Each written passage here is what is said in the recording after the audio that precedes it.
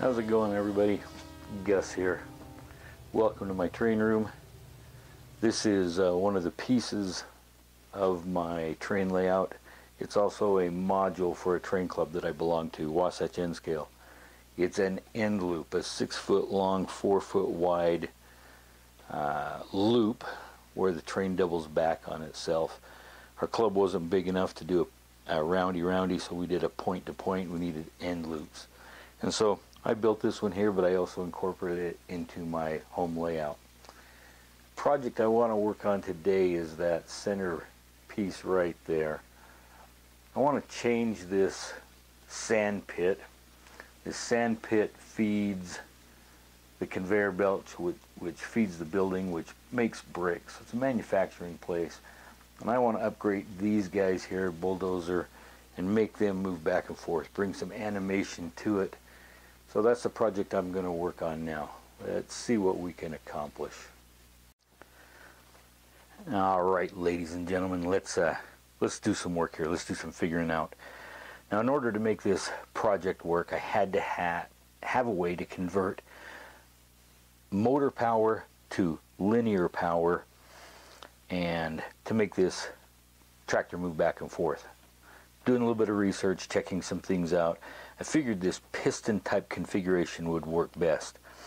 So had to have a drive wheel and then crankshaft and piston in order to make this slide up and down, back and forth. With this size of a wheel, that would give me about a 3-inch travel. So while at the thrift store, I found this piece of plexiglass. It's two-sided.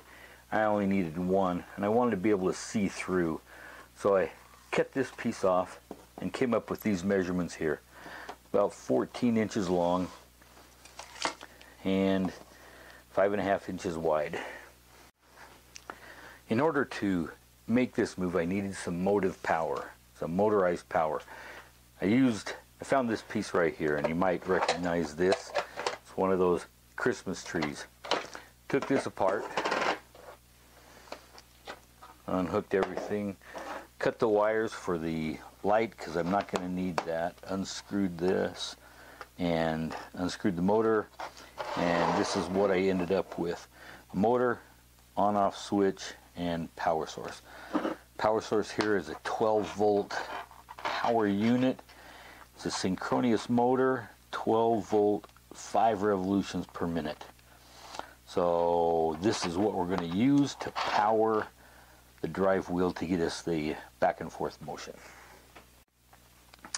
So I used my scroll saw and cut out the pieces.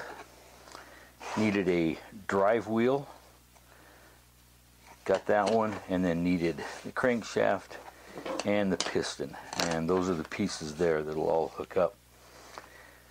This here is what is the bracket, and you can see here I cut this out of here, mounted it to a second piece right here, put some spacers in here so that this could sit down inside and travel up and down here. I needed a motor mount, so I found this piece of styrene plastic, used a hot gun and melted it into the shape that I needed it, hot glued it on the back, and this is going to attach to the lower side of the module just like that.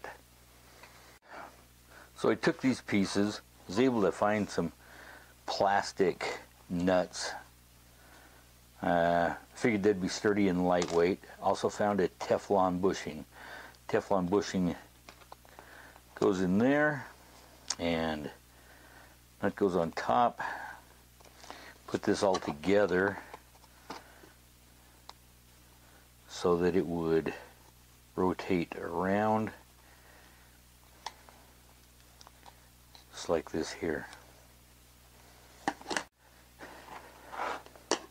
So I got these pieces hooked up in line and tighten them down. I'll go just like that there.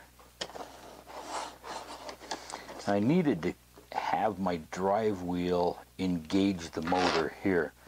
I found this plastic nut, and after drilling a hole in the center, I used a filed it out so it was the same configuration as that. The nut snaps right into the hole. It'll go over the top of that, and now when it rotates, I've got power. This is the piece that we're going to be making move. It's a little Norscot scale models. It's a little cat wheeler loader. I'm going to take this piece here and attach it to here, so it'll be going back and forth. These will be magnets here, magnets on the bottom of this, so they should attract each other through the layer of plywood. This one will be going back and forth. Had to make some bracket, or make this bracket, and line it up so that the motor could be mounted there. Got a couple screws to put it in place.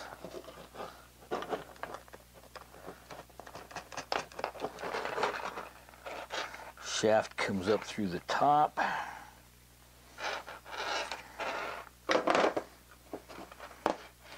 And then we can mount the wheel. Wheel goes on right there like that, and it sits down in the center.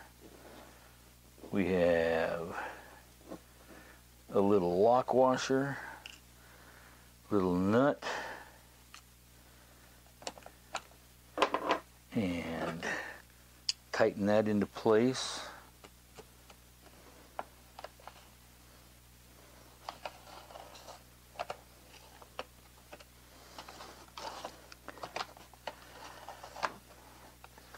Tighten them up, and I'll show you what we got. Alright, so after we got it all put together, and we put the tractor on here, simulated, hook up the power, turn on the switch,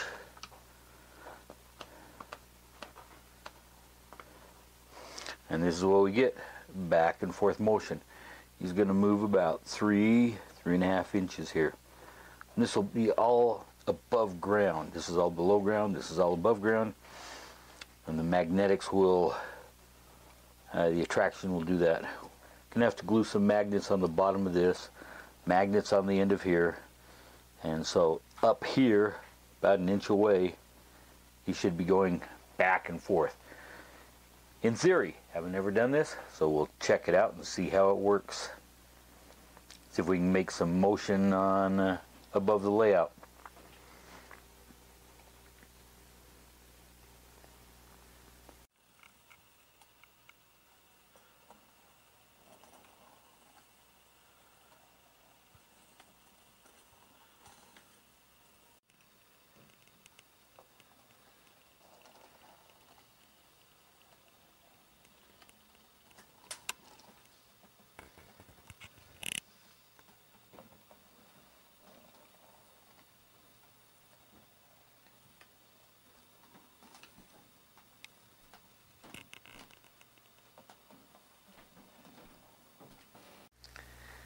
Well, welcome to the bottom of my module. You can see the framework pieces here, the plywood deck. And what I've gone and done is added the motorized unit to the bottom of the layout. I drilled some holes so I know where it needed to be on the upper half. I did some housekeeping also. I hot glued the power plug in to the motor mount so it's stable there, and I also took the on-off switch, added some wires to it, and ran it to the back of the module so that I could turn it on and off from the back side instead of having to crawl underneath here. A little bit of maintenance there.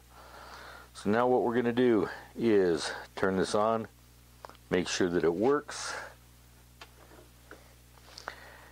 and then we'll be flipping it over and working up in the sand pit, getting the Caterpillar lined up. Got to get the magnets on and see if it works. Again, this is all in theory. I have no idea. You can see right there, got the magnet glued on to the end of that one, and that's what would That's what will grab the tractor from above. That black magnet right there. Well, let's finish this video up, finish this project, and show you what we've done. Did some maintenance off camera and such, but now these guys here are out of the gravel pit. It's been replaced by this Caterpillar right here. We put them in there because of the mechanism that we made and the magnets that are on there. He now goes back and forth. Sometimes it's a little erratic. Trying to figure that one out, but his movements are never exactly the same. Sometimes he stops here, sometimes he goes all the way back, sometimes he comes all the way forward, sometimes he jerks. It's just the magnets and their attraction. But that's kind of what I was looking to do too, is not have a regular back and forth and back and forth and back and forth. This now, he goes a little ways and then he stops, and then he goes a little ways and then he stops, goes a little ways and he stops. So overall, I'm pretty pleased with the mechanism. I'm pretty pleased with what happened to it. Let's get a little bit closer and you can see what's going on. There you can see a little bit closer. Got him going back and forth and back and forth. Like I said, overall I'm pretty well pleased with how it turned out. A little bit more tinkering. We'll figure out maybe how to make it more smooth. Maybe some of it has to do with the roughness here. I tried to sand it down a little bit, but I think it's just the magnets and having their attraction. Maybe if the magnets were a little bit stronger, they'd be able to do it. You can see in these photos that I'm going to show you, added magnets to the bottom of the Cat. A little bit of feature, added also a driver to the Caterpillar. A little bit more realism. In scale, hard to see, but if you look, he's there. Thanks for watching. Thanks for following along. It was a fun project. Hope to do a couple more like this with the magnet work. Maybe make him move it up and down. But appreciate your comments. Subscribe, like, check out some of the other videos. Thanks.